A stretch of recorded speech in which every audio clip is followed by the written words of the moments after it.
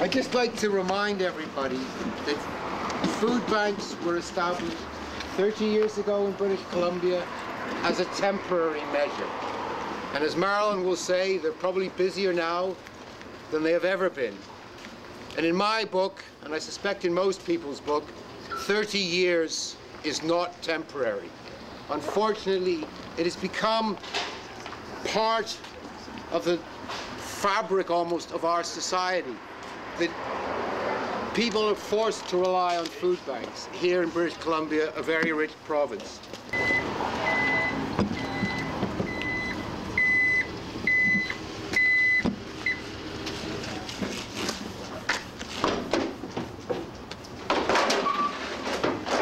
Hello. How are you doing?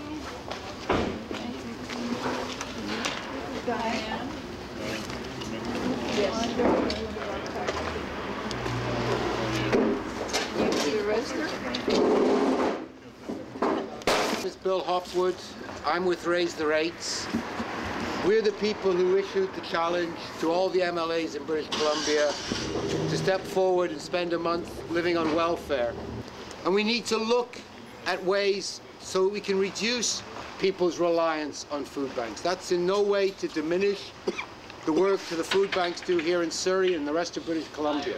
And I'm sure most of the people who are involved in food banks would prefer a province where they could do other things to help humanity. But unfortunately, they now are a necessity. People need them to get by, to feed their children. And they're filling a gap in our society created by poverty wages, by poverty welfare, by poverty pensions, and people need them now. But we want to look to a society where people don't have to get by on food banks, which is why Raise the Rates is campaigning as part of your group's experience to raise welfare, to raise the minimum wage, so people can live in dignity. One of our dreams is that people will have justice so that they will no longer have to rely on charity. So I'd ask Marilyn to come up and say a few words. Marilyn's the Executive Director of Surrey Food Bank, and thank you again, Marilyn. You're welcome, Bill.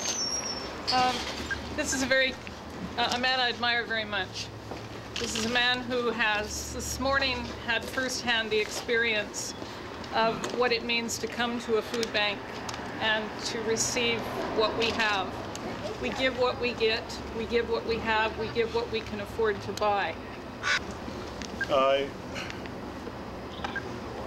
accepted the challenge issued by Raise the Rates to tell a story, a powerful story of 500,000 people of BC living in poverty. As a father of 2 young children, it's hard for me to imagine that we have 137,000 children living in poverty in this beautiful province of British Columbia. It is hard for me to believe that we have 70,000 people visiting food bank every month, and 1/3 of them are children. It's hard for me to believe that the gap between the rich and the poor has widened to the point that the top 10% BC families are now making significantly more than the entire 50% families at the bottom. As Marilyn said at the beginning, imagine for a second that 30 years ago we said that we are going to open the food bank and it is only a temporary solution. And after 30 years what we saw, there are more and more and more food banks in this province opening. These brown and blue dots, they are not dots, they are human beings. They are human beings living in this city, in every part of this city. And poverty is everywhere, not limited to any neighborhood. This map is a very powerful testament of that reality. And I don't know if anybody could do or has done a map of British Columbia. And again, you would see the same pattern, that it's not just pockets of Wally, the downtown east side, or other poor neighborhoods. You would find it in every community in British Columbia, in resource towns in the north, in the Okanagan, in the interior, on Vancouver Island, and all across the Lower Mainland. People are struggling in poverty, and many of them, as the group says, are hidden from us. So I think that image of Marilyn's map is, again, powerful indication. So as long as they can. So the figures are 500,000 in poverty, you know, and a lot of them, you wouldn't know who they were. We have 500,000 people in this province who live below the poverty line, 500,000. Out of that, about 63% people are actually working. And usually what you hear sometime from outside is that these people don't want to work.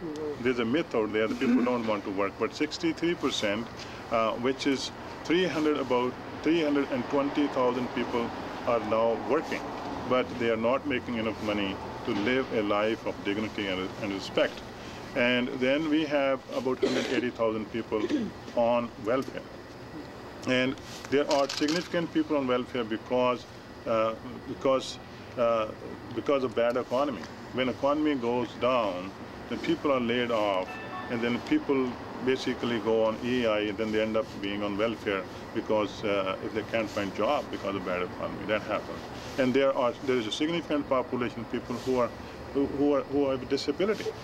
And in any society, any civilized society, we have to support the most vulnerable people who are in that situation. So there are a lot of myths out there that people don't want to work, but I found completely the opposite.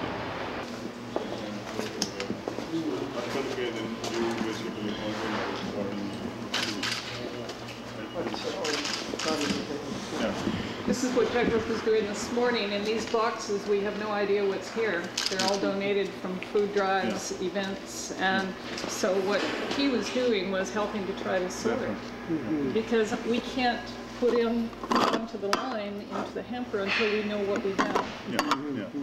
Maybe we'll have enough soup that we could give 2 or 3 soups in a hamper.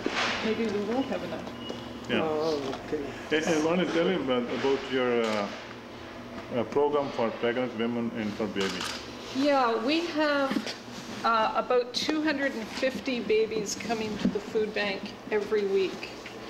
And we hate to think that a child is going hungry. So we made a commitment a number of years ago that we would give a family a full week of nutrition. Or if you're pregnant, you'll receive a full hamper every week. The wonderful thing is when a family comes, they know they get a full week of nutrition for that baby. So they'll get the formula, they'll get the jarred baby food, the cereal, a few diapers, and we're very, very, very confident that families without that would really be compromised to feed a baby. We're spending so much money on baby food if it's not donated, and formula is expensive. I'll show you something over here, and this will give you a good idea. Sorry, Stephen. Thanks. If you look up there, you see that skid of cans in the gold, just in the gold. The skid, that is baby formula. That is worth $10,000. Just that one skid of the tins, not the purple ones, but the one underneath. This one's on the right, underneath, yeah. That is worth $10,000. We buy one of those every 6 to 8 weeks to make sure that we've got enough to feed the babies. 1 year is what we call our toddler tote, but this is the room where our grandmas come, and you can see it's happy and it's got Winnie the Pooh. And let me go in and I'll pull out what we would give a mom. So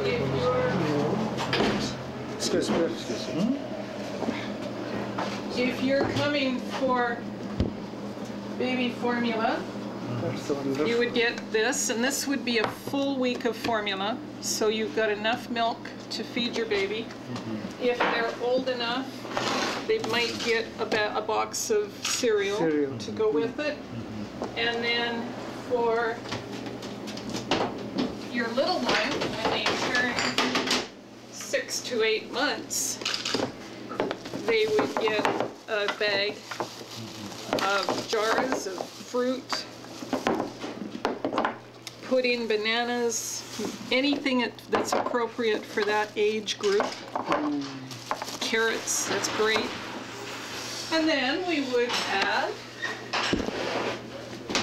for you, yep, get it open.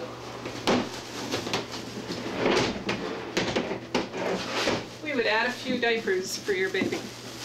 So they would take home every week.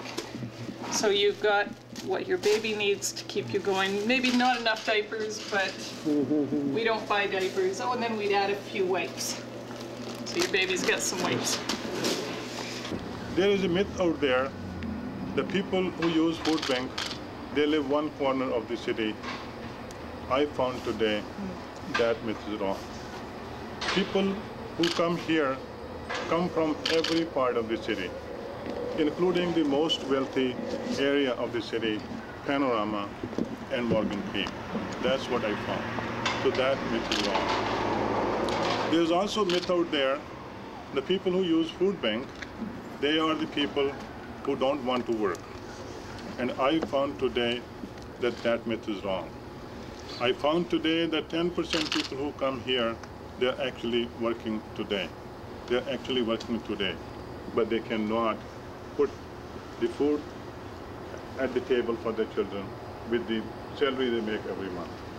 I found today that about 10% people who come here are our seniors who dedicated their entire life for this country to build this beautiful country for us and our future generations. They come here because they are on fixed income and they cannot live a life of dignity and respect with that money they receive under the pension. I also saw today that 1/3 of people who come here, they are children. They are children, they are very vulnerable children who has to come here. And I cannot imagine for a second, a mother who come here with her children and stand in that line to receive a hamper. It is very, very difficult position to be in for someone, and particularly a mother. So I want to say thank you to Marilyn and all the staff members I've been working with since this morning, and all the other people who work in the province helping the most needy people to give them the hamper and the food to basically survive and live their life in this province. And the stories I'm hearing are way more powerful than a award-winning Hollywood movie. That's what I'm saying. We have failed to stop the growing poverty. Clearly, we have failed to put brakes on the growing poverty. We have to do something. And that's why I'm trying to tell that story to the people of British Columbia. And I do have a goal, I do have a dream. My goal is that we have to start somewhere. We cannot afford not to do anything. We cannot live with the status quo, what we have in the province today. We have to take actions. We have to show leadership in this province, and we have to start somewhere. And in my opinion, the starting point is to build a comprehensive poverty reduction plan with clear targets and timelines. Because there are a lot of stereotyping and myths out there which are basically wrong, not the reality.